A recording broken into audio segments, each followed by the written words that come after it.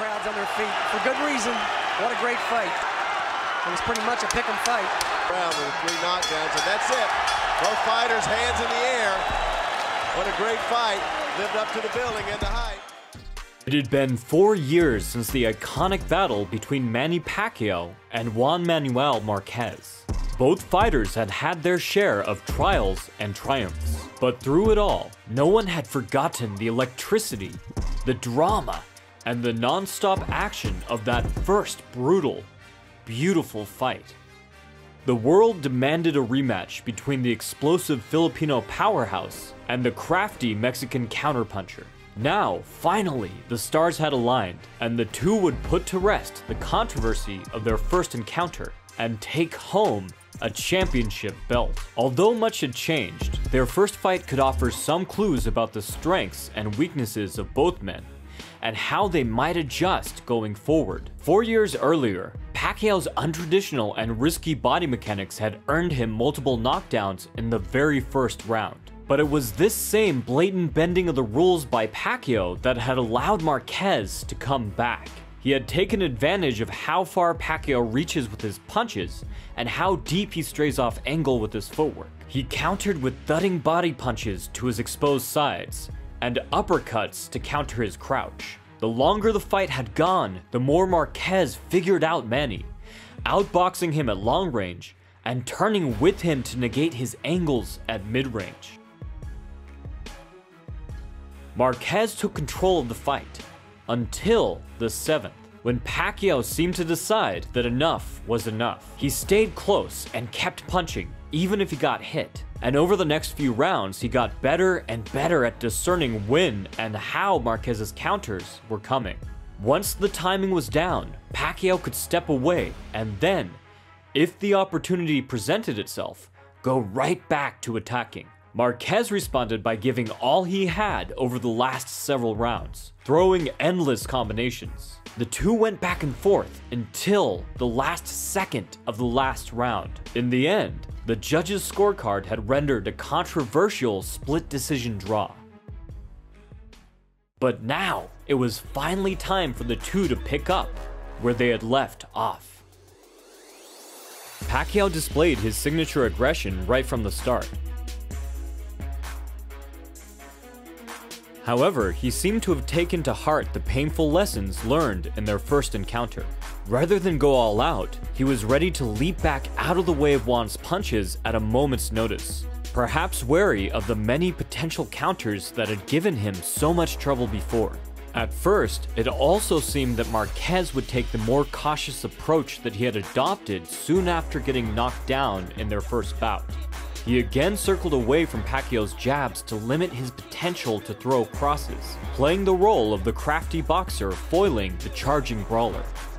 But it soon became apparent that this wasn't fully the case, as Marquez was interspersing a number of risky, dangerous tactics that had been mostly absent before. Marquez was far more aggressive in his footwork, stepping in much deeper with his signature split steps.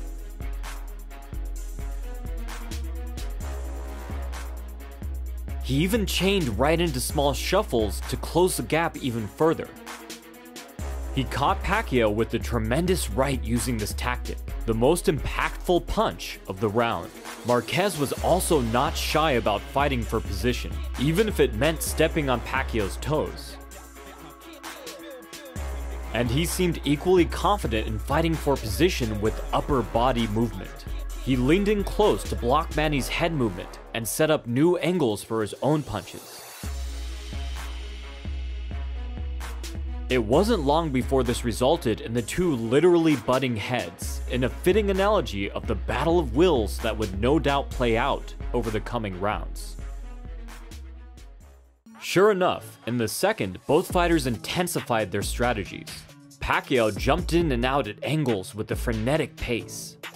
Marquez looked to counter with long rights, and surprised Pacquiao by lobbing one-off power shots from long range. Once again, this was reliant on high-risk footwork. And so, the lead foot battle also heated up.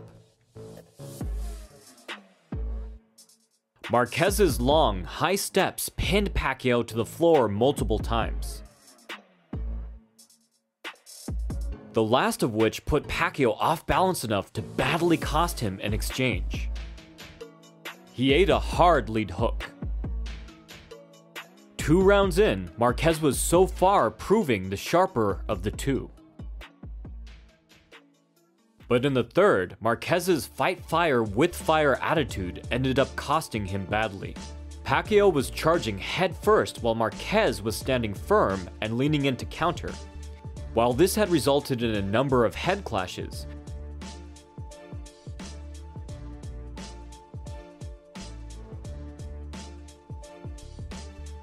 Marquez's counters were doing major damage. But Dinamita could only play with fire so long before he set off an explosion.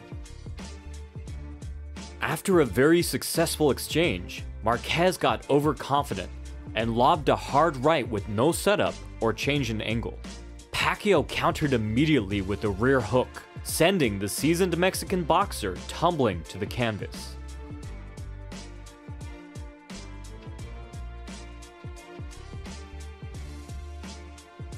Marquez was up right away, but then almost went down again just before the bell. He had been dealt a stark reminder of what it meant to take a clean shot from one of the most explosive fighters to ever enter the ring. Things could be going very well against Manny Pacquiao, right up until the point where they weren't. The ferocious Filipino capitalized on his knockdown over the next round, dominating Marquez.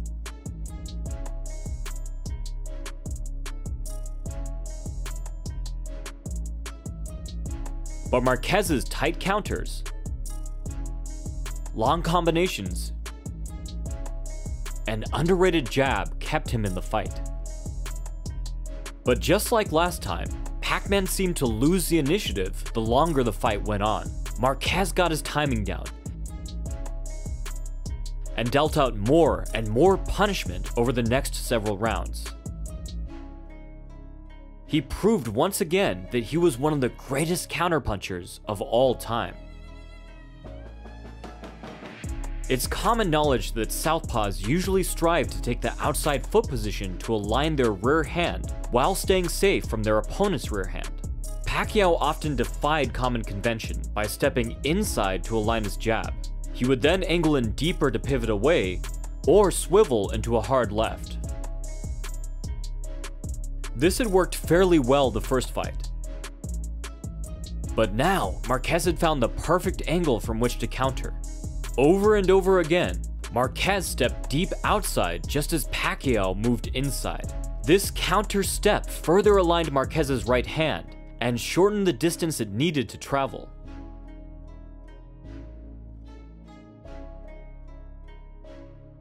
Pacquiao was finding himself caught flush in a position where he would normally expect to be safely closed off from those same punches. Marquez was one of the few fighters to ever capitalize on the fact that Pacquiao would put himself in inferior positions on purpose, which is a pretty big testament to the skill of both fighters. However, in the 7th, Marquez ended up on the bad side of yet another unintentional headbutt. A small cut opened over his right eye. Pacquiao immediately tried to capitalize, but Marquez's vision was not impaired, and the biggest impact of the cut was felt by the fans. They got to watch some incredible action as Pacquiao battled Marquez until the end of the round.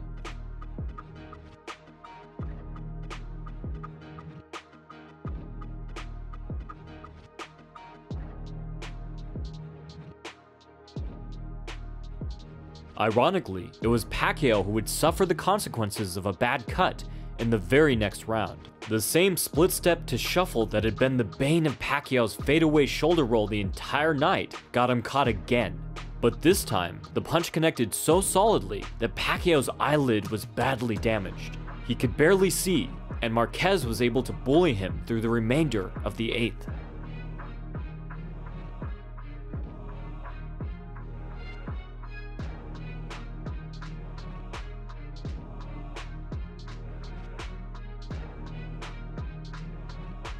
Pacquiao's team did a solid job of fixing his cut in the corner, and he was back in form the very next round. And then, the tables turned once more. Pacquiao landed a beautiful double jab hook, Marquez mistiming his rear hand catch. And then, once again with the same just a few moments later. Now the small cut that had opened 2 rounds before was no longer a small cut. It was a large problem, and the ref had to take Marquez to the corner to have him checked by a doctor. The fight continued, and Marquez's corner also did a fantastic job closing up the cut after the round. However, there was only so much that they could do with such a deep wound. Marquez's troubles continued in the 10th. Right away, Pacquiao wobbled Marquez with a beautiful counter. Marquez had been throwing a hard lead hook over the last several rounds. And Pacman was too smart of a boxer not to eventually take advantage of such a blatant punch. He ducked outside and crossed over a beautiful intercepting overhand. Still, Marquez's iron chin kept him standing. This was only the beginning of the round, and the two were competitive for the remainder of the 10th. And he's got to try to end it here too. Wow, this thing could turn on a dime when Manny gets going. Marquez still a little wobbly. My goodness, 2 countries, 2 fighters representing their respective nations. This is what boxing's all about. The fight was still very much up for grabs in the 11th. Manny changed tactics somewhat and displayed some more defensive skills.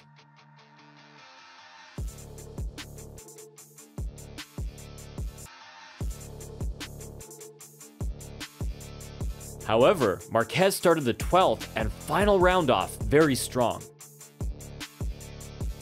He couldn't seem to miss with his counters, and went back on the offensive.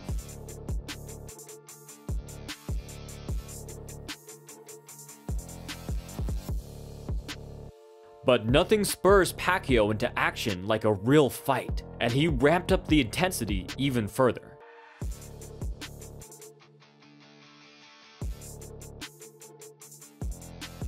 The two traded with barely any time to breathe for the remainder of the round.